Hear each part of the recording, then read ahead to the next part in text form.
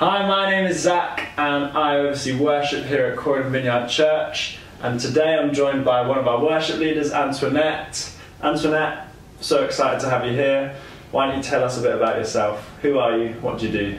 Hi Zach, thanks for asking me here today. I am a worship leader at Croydon Vineyard Church, and I'm married to Lakis, and I'm an artist. I'm a freelance artist.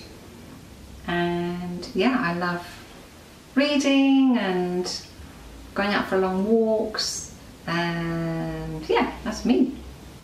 Amazing, wonderful. And I'd love to hear your story, a brief. I know there's an extended version and a shortened version, but I'd love to hear your story of coming to faith, what that looked like, what your journey with Jesus has been. Oh wow, I've known Jesus all my life. And my mum was a very strong Irish Catholic who loved Jesus very much. So thanks to Mum that she brought us up in the faith.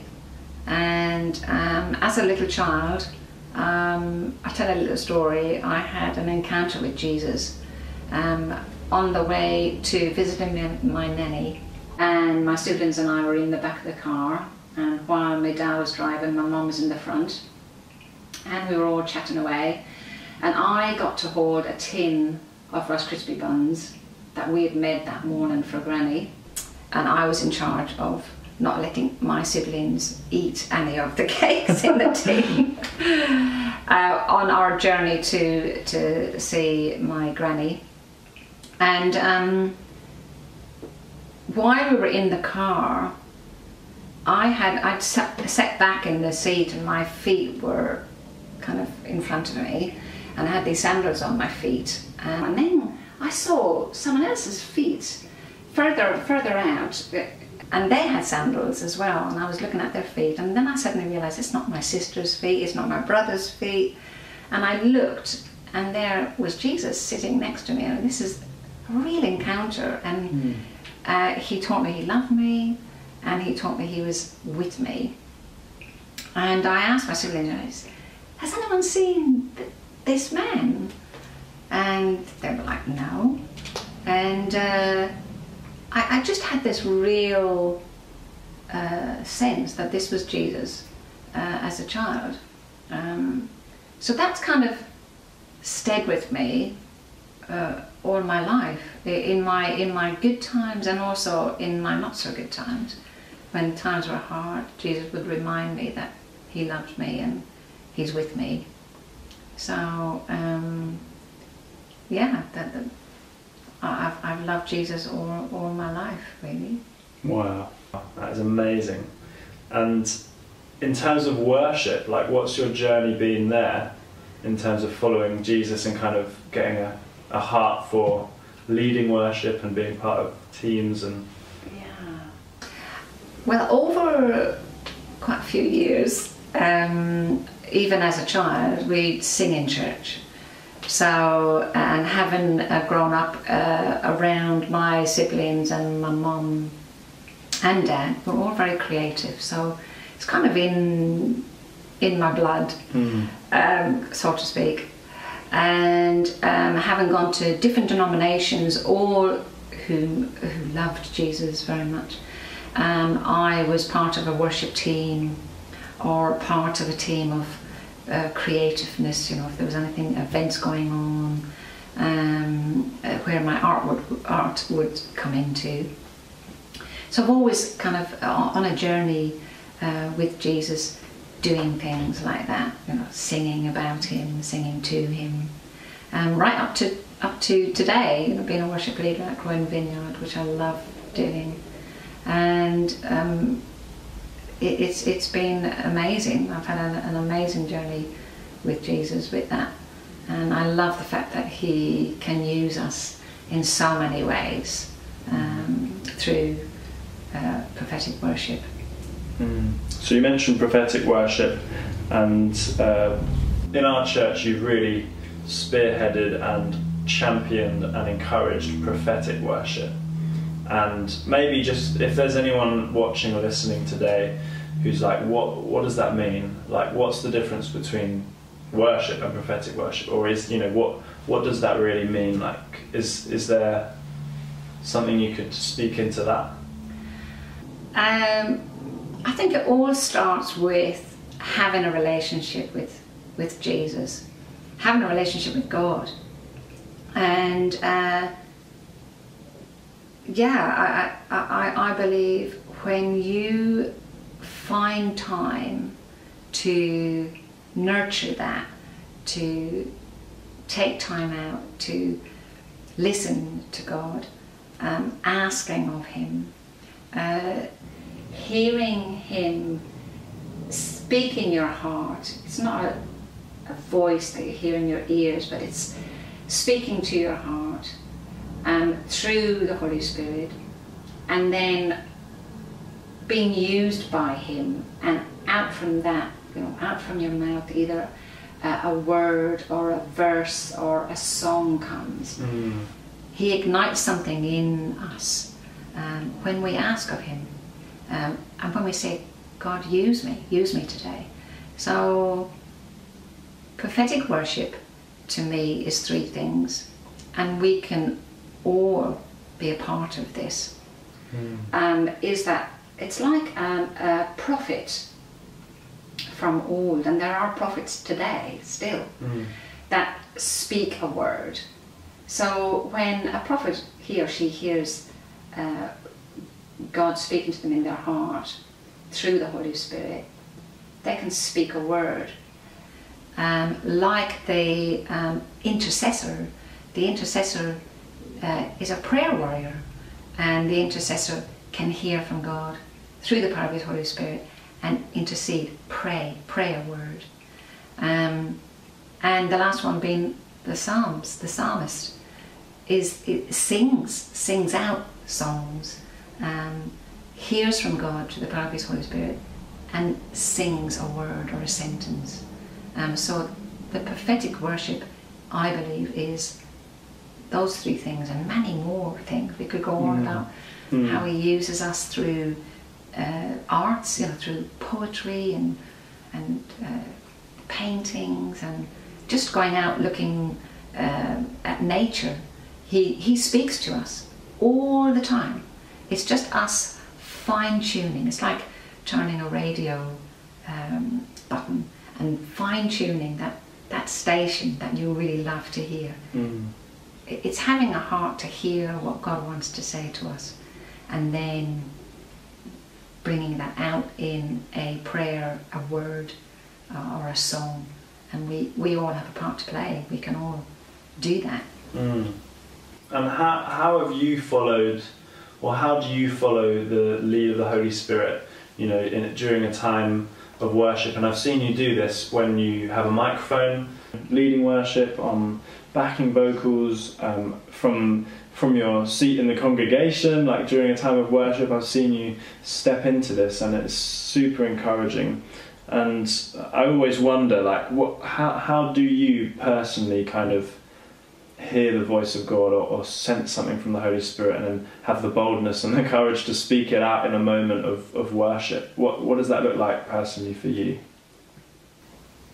I think it all starts from having a relationship with God every day, in your everyday stuff, in what you do, inviting Him into everything that you do. And it's within that relationship that you have with Jesus that you ask Him. I ask God, you know, what is it you want me to do today? What is it you want me to say? Am I going to meet somebody, Lord, that you need me to tell them something? So they're the kind of things I ask, and then I wait. Sometimes He tells me in pictures, sometimes He tells me in dreams. Sometimes I could be listening to a song on the radio, a Christian song, or even a secular song. And I think because I've been open to that for so long, it just comes naturally now. Right. But sometimes I can block that. Sometimes I'm either worried about something, or you know, the flesh gets in the way. Can't remember where, but somewhere in Philippians chapter 3 it talks about putting no confidence in the flesh, but only in God and His Holy Spirit. So I don't depend on that. Really, you have to depend on God, sharing and telling me what He wants to do or what He wants to say. And yeah, on a Sunday morning, sometimes it would come just on the day, but it's because I spent time in the week, you know, because as I said earlier on, we are all worshippers, and it's not just about prophetic worship, it's about worshipping God every day. So yeah, it comes into its own on the Sunday. Then God says, okay, can you speak that now? Can you do that now, Antoinette? And sometimes I have to weigh it up. Is this me, God, or is this you? Is this you talking to me? But over time, you know, it's practice. It's you have to step out. You have to take that leap of faith. And in your faith, you know, we're all growing. It's all a work in progress, isn't it? We're on a journey, and prophetic worship is very much the same. We're on a journey of prophetic worship where we can all be part of that. But when you step out and you're obedient to what God wants you to say or do, the results are amazing. People's response is amazing, and it's very exciting to see that God speaks to them directly, because sometimes you don't even know what you're saying, what it means, what the understanding of that. But the person that you're speaking to, if it's a direct one-to-one, or if it's a corporate, either in a small group or a church setting, during a worship time, it's amazing how people feel elevated, and their faith increases when they hear God speak to them directly. That, oh my gosh, you love me, Lord, you knew that, how could you, you know, how could you? And then you hear someone else saying something to you, you go, oh my gosh, Lord, you knew all along. And that elevates me to even do it more. But it's always coming back to, God, is this you? God, is that what you want me to do and say? And then taking that leap of faith and doing it. And the more you do it, the more you grow. Then you start telling other people, look, you know, you can do this. It's not just for me, it's for everybody. So yeah, I get very excited when God speaks to somebody and you go, wow. Even I get excited about the results of seeing that. Wow. And you mentioned a few times, like, everyone gets to play. Love that phrase. And, you know, this isn't just for a specific person or people, this is for everyone to do, the whole body of Christ. What encouragement would you bring to anyone listening to this or watching this who's wondering, like, well, I'm not a musician, or I can't really sing in tune, or, you know, I love worship, but I'm not in the team, or I don't, you know, like, there are people that have gifting in this, I do not, you know, or some people who feel like when they hear prophetic worship, they kind of switch off because they think that's for the worshippers.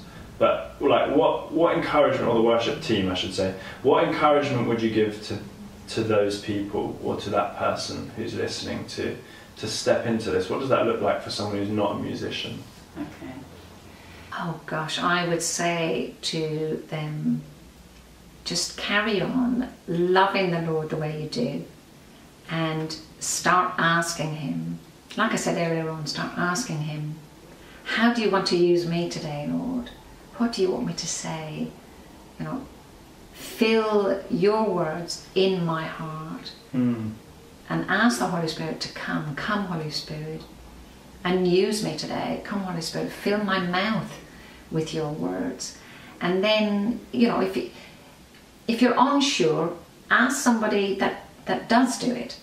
Or if you want to learn more, be with them. Ask them, can I stand with you? Can I just be near you? Or can I ask you how you do it? So, you know, there's many ways you can be in the prophetic worship moment. And I think, again, it all stems with your relationship with God, coming back to your first love. Another way is just listening to the music itself. I believe wholeheartedly that when we play music, there's something very spiritual in that. And God uses music as well to cast out fears, anxieties. It's a bit like in the Bible when David plays the lyre to King Saul when he was feeling low, depressed or down or frustrated. And the music, what was it? He was playing music, he was playing God's music because God was with him. It states God was with David when he was playing. And then Saul felt much better afterwards.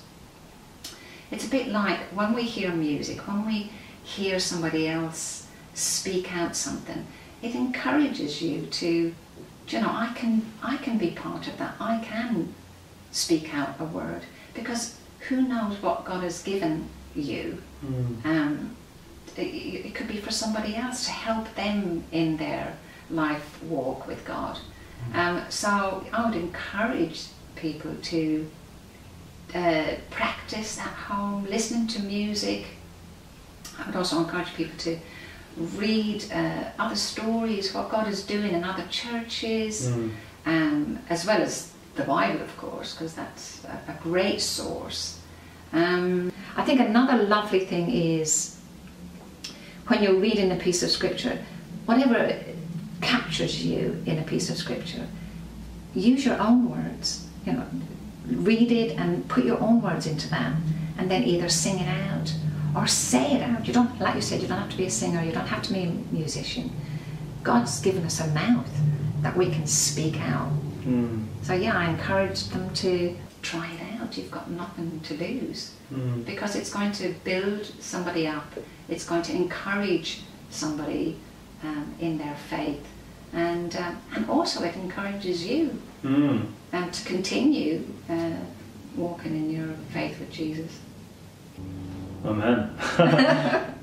And it is a wonderful time at our church. In this season, we're seeing the Lord moving and bringing people to faith, and we just had a wonderful baptism service a couple of weeks ago that was just incredible. And I'm just wondering, what are you sensing?